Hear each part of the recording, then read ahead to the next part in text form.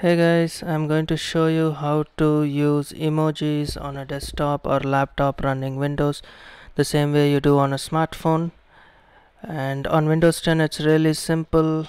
Let me reply to this comment. Yes, it does. You just use the Windows key and the period or the full stop key, and the emoji pops up here. You can select whatever you want to. So another way to do it is to that is the Windows key plus period key. Another way to do it, this works on Windows 7, 8 and 8.1 also, is using the touch keyboard from here and select the, and here you see our cursor is in this. And in case you're not able to see this touch keyboard, right click on the taskbar and you get show touch keyboard button on Windows 10, and on 7, 8 and 8.1 it will be here within toolbars.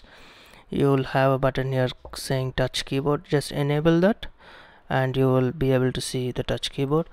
And guys, if you don't like the emojis that Windows gives you, or you want a different one, or you're using some app that doesn't allow you to use emojis, I'll show you a nice cross-platform way.